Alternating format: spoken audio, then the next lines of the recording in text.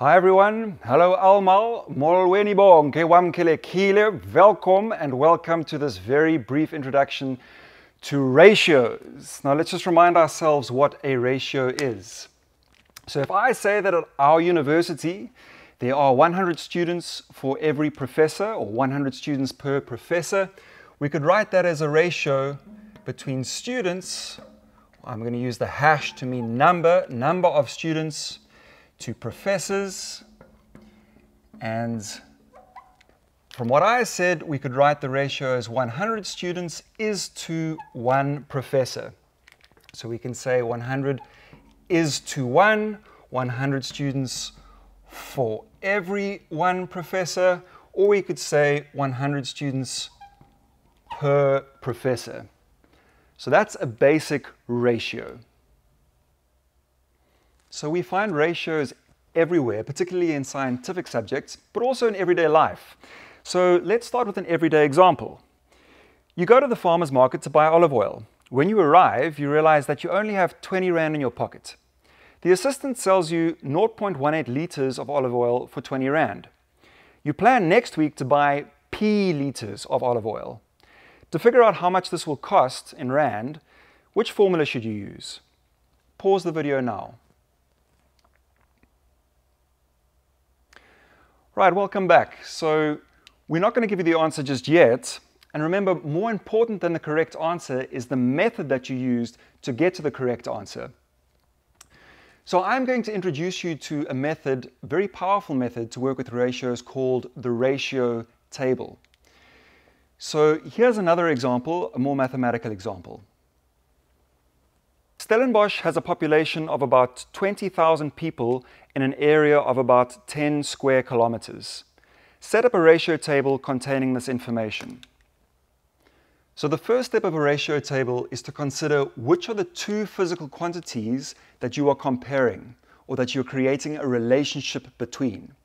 So in this question, we are creating a relationship between the number of people in Stellenbosch and the area. And I'm going to pop the units in here as well. We're dealing with square kilometers. And from the information that we're given, we can insert that information directly into a ratio table that has as its columns the 2 physical quantities that we're interested in. And we're told that there are 20,000 people in an area of 10 square kilometers. This is how information is represented in a ratio table. Now, if we go back to our question, we'll see that it asks us for how many people we would find in 1 square kilometer.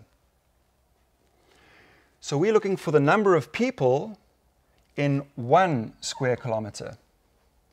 How do we get from 10 to 1? Hopefully you all agree, we divide by 10. And the golden rule of the ratio table is what you do to the right-hand side, you do to the left-hand side. So we divide the left-hand side by 10, and we land up with an answer of 2,000 people in 1 square kilometer, or 2,000 people for every square kilometer, or 2,000 people per square kilometer. How would you represent this graphically or as a sketch? Well, if we had a square kilometer, and a square kilometer, as we all know, is 1 kilometer by 1 kilometer. And if you were in Stellenbosch, if you were to start from the BP McDonald's in Merriman-Laan and you were to walk all the way to the circle at the top of Merriman-Laan, and you were to walk from the circle to Kutsenberg, and then you were to walk from Kutsenberg to Paul Roos, and then you would walk from Paul Roos back to the BP, you would have walked out an area of about 1 square kilometer. And what this information tells us is that if we had 10 of these square kilometers, that would be the approximate area of the greater Stellenbosch. Now it's time for you to have a go with the ratio table. At a party, a group of 60 students are sharing n large pizzas. Set up a ratio table containing this information. Pause the video now. So hopefully you should all have identified the two physical quantities that we're dealing with as students, or number of students, and pizzas, or number of pizzas. And the information that you're given can be written in this ratio table as 60 is to n, 60 students for every n pizzas. The next question is, assuming the students share the pizza evenly, how can you figure out the average number of students a single pizza should feed? Pause now. So the answer you were looking for was divide 60 by n. And as always, it's not the answer, but the method that is more important. So let's make sure that we understand that in order to get there, we wanted to find the number of students for one pizza. So on the right-hand side, we divided by n, and on the left-hand side, we divided by n to get 60 over n students for one pizza. Let's try another slightly more complicated example. Stellenbosch has a population of about 20,000 people in an area of about 10 square kilometers. Approximately how many people would we find in 7 square kilometers? So as before, the first step in our ratio table is to identify the quantities that we're concerned with. And once again, we're concerned with the number of people and the area. I'll pop my units in here again, square kilometers. And the information as before is given is that there are 20,000 people in 10 square kilometers. Now the question asks us for how many people we will find in 7 square kilometers. So we want to find the number of people in 7 square kilometers. Now it's not clear to me how I get from 10 to 7. Remember, in the ratio table you can never add or subtract. You can only multiply and divide. So I'm going to introduce you to a method that I call the take it to one method. The take it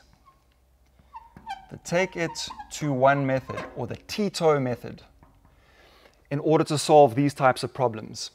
So instead of trying to go directly to 7, what I'm going to do is I'm first going to take this 10 to 1. And then I'm going to take it to 7. So we all know how to get from 10 to 1. Hopefully you'll agree that in order to get from 10 to 1, we divide by 10. What we do to the right-hand side, we do to the left-hand side. And as before, we find that there are 2,000 people per square kilometer. And hopefully you'll all agree that in order to get from 1 to 7, we have to multiply by 7. What we do to the right, or we do to the left, and we land up with 14,000 people. 14,000 people in 7 square kilometers using the take it to one method. Here's an example you can try with the take it to one method. Once again, you're at the same party with 60 students who are sharing n large pizzas. Assuming the students share the pizzas evenly, how can you figure out the number of pizzas required for 11 students? Begin by setting up that ratio table with the two physical quantities, and then use the take it to one method to find the answer. Pause now. Welcome back. You should have found that the correct answer was A, 11 times 10 over 60. And as always, it's not the correct answer, but the method that we use to get there that's more important. So let's give this a go together. So here we are looking at the number of students and pizzas in our ratio table.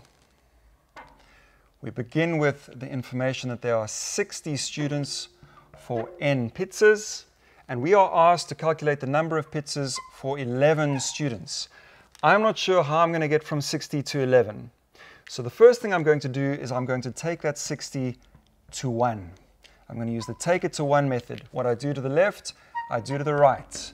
I divide by 60 and I get n over 60. In order to get from 1 to 11, I simply multiply by 11. What I do to the left, I do to the right, and we come out with n multiplied by 11 divided by 60, which was option A. I think we're about ready to try that olive oil problem again. So let's give that a go. Pause the video now. So you should have found that the answer was D, 20 times P divided by 0.18. Now there's another important concept that I want to introduce to you while we're dealing with the ratio table, and that is that it really helps us understand this word per.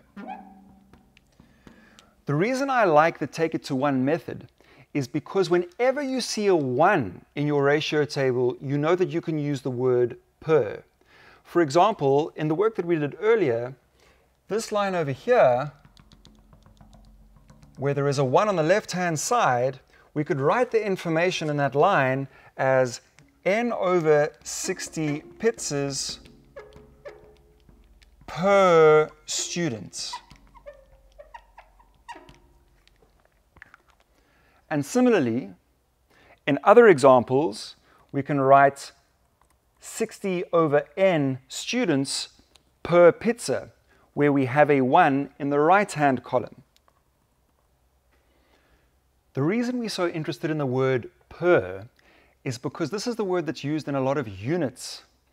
For example, if we take a concept like density and we say that a substance has a density of 5 kilograms per meter cubed, which you can also write as 5 kilograms per meter cubed, we can now understand this relationship as a ratio between two physical quantities of mass and volume.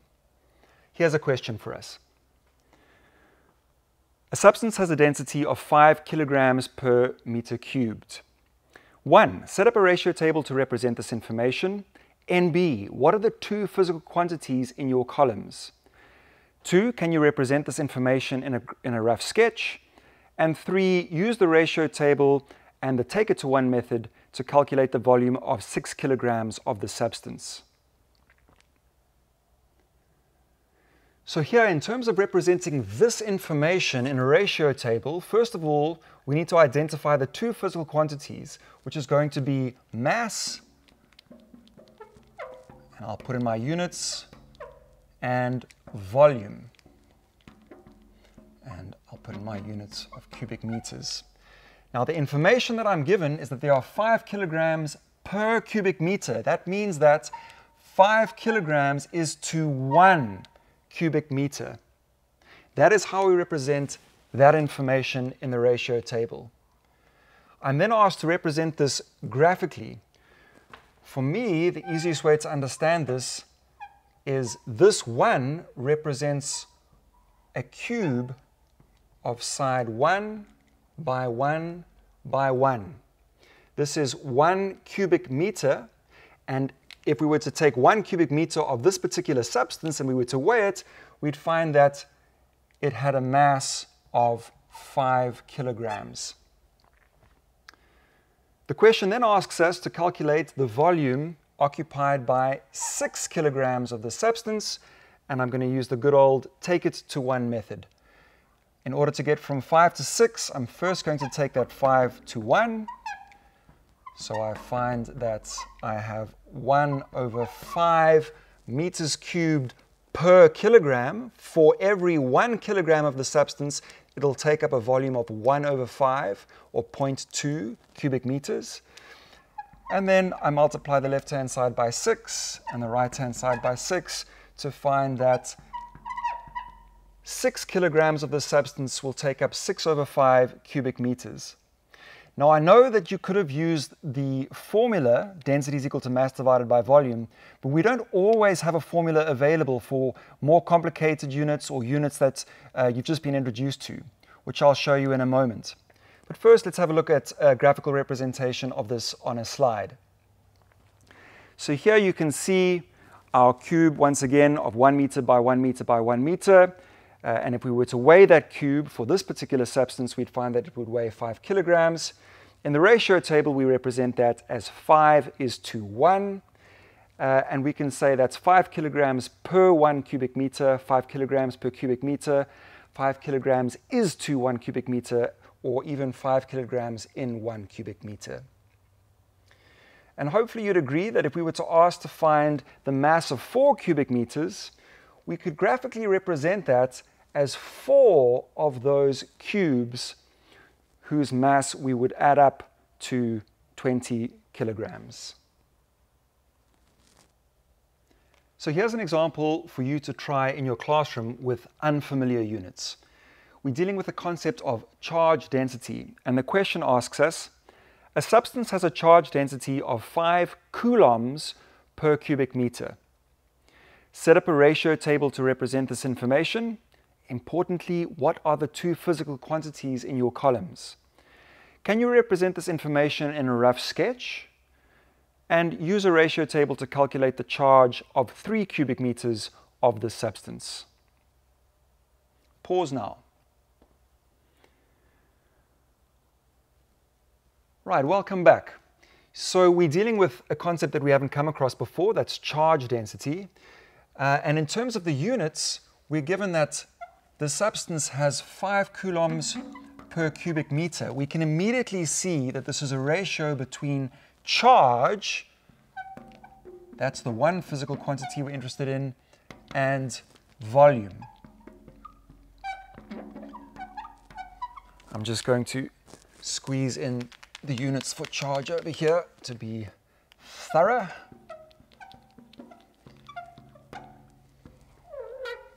So here is our ratio table. Between charge and volume, our information that we're given we can represent in the ratio table as 5 coulombs for every 1 cubic meter, or 5 coulombs per cubic meter. How would we represent this graphically? In the exact same way as we did for the mass density, except now we have a cubic meter of 1 meter by 1 meter by 1 meter of this particular substance. But instead of weighing it, we can measure the charge that it has, right? So in terms of the atomic structure, we are missing electrons such that there's a positive charge of the substance of 5 coulombs. That would be my graphical representation of 5 coulombs for 1 cubic meter of the substance. We are then asked to calculate the charge for 3 cubic meters. We don't even need to use a take it to 1 method. We can simply multiply both sides by 3, and we find that we have a charge of 15 coulombs to 3 cubic meters. We didn't need a formula for charge density. We could simply work from the fact that we were given these units and insert this information into a ratio table. And here's one slide which represents all that information graphically as well. Here's an example for you to try in class with new units once again. A cylinder has a linear mass density of 5 kilograms per meter. Set up a ratio table to represent this information. Once again, the important thing is what are the two physical quantities in your columns. Represent this information in a rough sketch and use your ratio table and the take it to 1 method to calculate the length of the cylinder if its mass is 12 kilograms. Pause now. Right, welcome back. So we were given the information that a linear density was 5 kilograms per meter. And from what we've been saying, we can immediately say this is a relationship between mass on the left-hand side in kilograms and length on the right-hand side in meters.